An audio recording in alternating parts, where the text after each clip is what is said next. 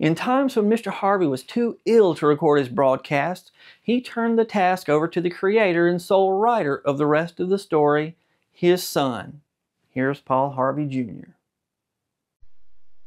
Now, the rest of the story.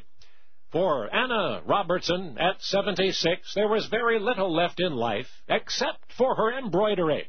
She was a wizard with a needle and yarn. Anna lived on a little farm in New York State near the Vermont border. She had shared that country home with her husband until his death 7 years before. At first, Anna fought the emptiness by busying herself with farm chores and housework, but soon life demanded a slower pace. So her daughter suggested a hobby, specifically embroidery.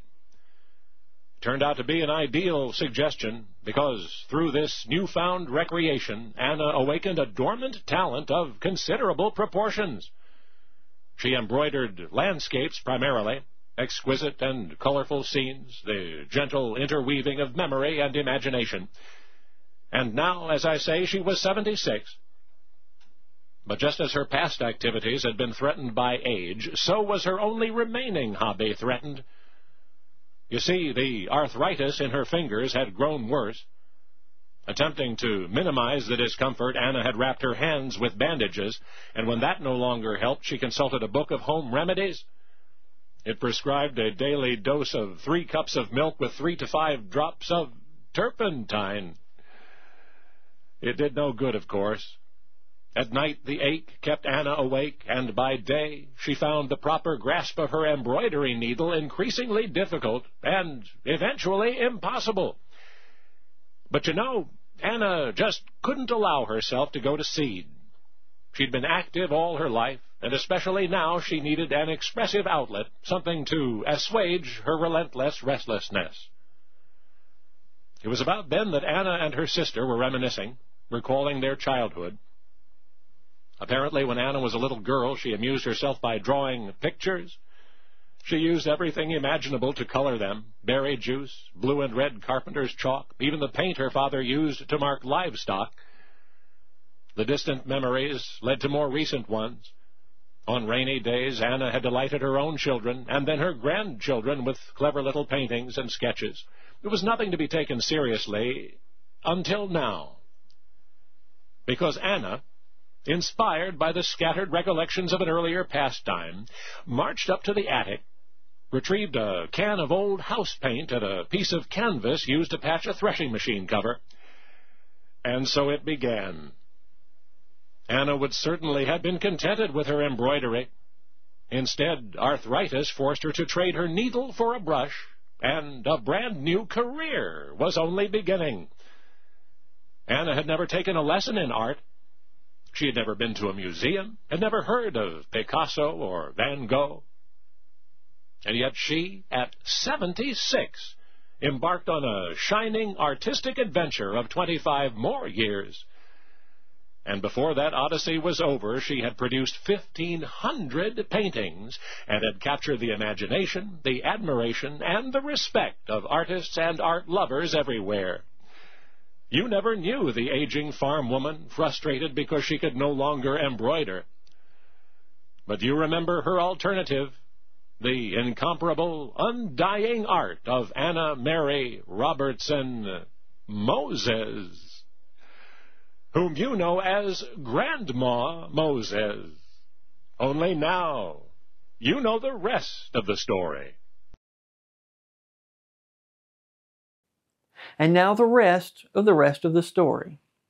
I'm always fascinated by people who can take a blank canvas and create something beautiful, provocative, something that makes the viewer feel something. There are a couple of artists from my little region of the world who come to mind. Like Grandma Moses, Clementine Hunter was a folk artist who also began painting later in life when she was a grandmother. Through her paintings, Miss Clementine recorded everyday life as she experienced it, as she remembered it, on the plantation she grew up on.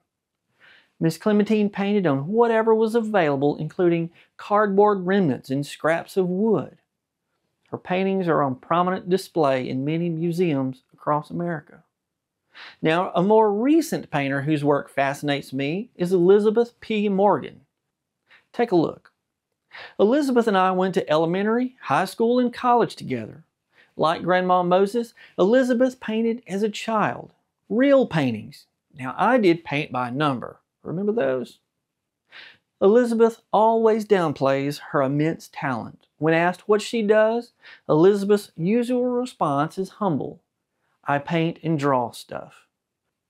Her website address is that same quote, www.ipaintanddrawstuff.com. While working on her degree in interior design, she was able to study art and architecture in Italy. I say that with a bit of playful jealousy. While in Italy, her passion for painting that had been dormant since childhood was revived. It was sort of her Italian Renaissance. Her work has been shown in national and international exhibitions as well as in numerous publications. As you can see, I'm totally blown away by painters who can create something wonderful from a blank canvas. It's a talent I don't possess and just really can't comprehend. Now, I'm ashamed to admit that I was unaware of the talents of Grandma Moses until I heard this episode of the rest of the story. Anna Mary Robertson Moses was born on September 7, 1860 in Greenwich, New York. Anna briefly attended a one-room school before returning home to help around the farm. Grandma Moses had no formal training in art, but that didn't keep her from painting. She used all sorts of things to create her childhood paintings, just as Paul Jr. explained, but there was no inclination that she could actually earn a living from art. At the age of 12, she left home and went to work for a wealthy neighboring family. While working for that wealthy family, she fell in love, and at the age of 27, Anna Mary Robertson married Salmon Moses, a hired hand who worked for the same family. They continued working as hired help on as many as 5 farms at the same time. Together, they had 10 children, but only 5 of those survived infancy.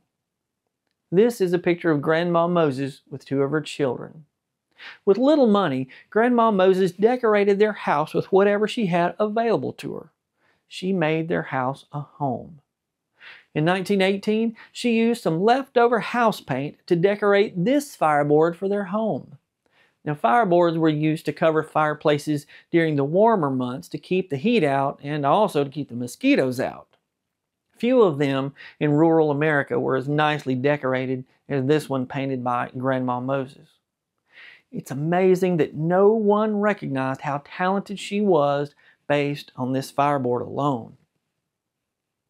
When Grandma Moses' pain from arthritis became so that she was unable to continue with her embroidery, her sister, Celestia, suggested she take up painting.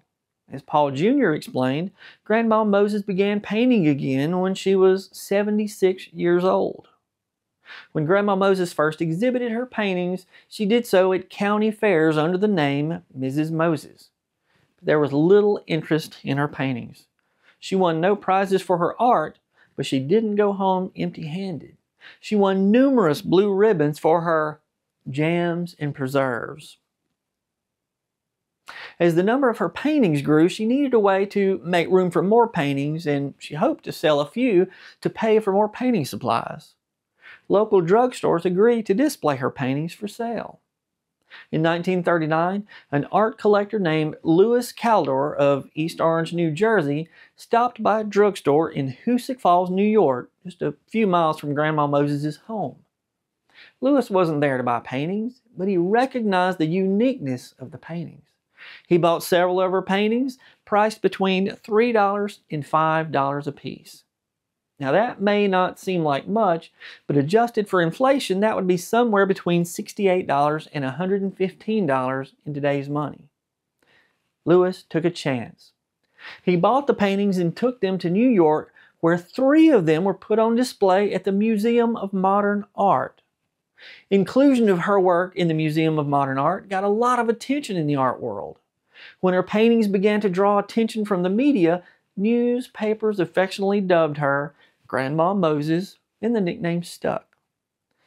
The price of her paintings, which she had been trying to sell from $3 to $5, were now selling for as much as $4,100. Grandma Moses was known for her electric charm. That was a quote. In some ways, it seems that Grandma Moses was more than just the grandmother of her biological offspring. She became everyone's grandmother.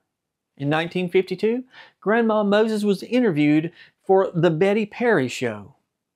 Betty asked, "Grandma, do you ever wish you were back in the time of stagecoaches and engines?"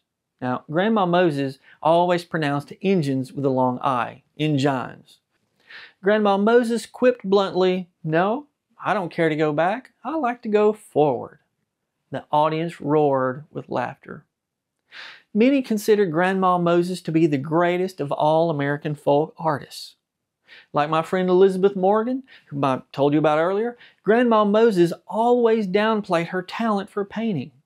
During one interview with CBS's Edward R. Murrow, 95-year-old Grandma Moses simply said, "Anyone can paint that wants to paint." Edward R. Murrow was unconvinced.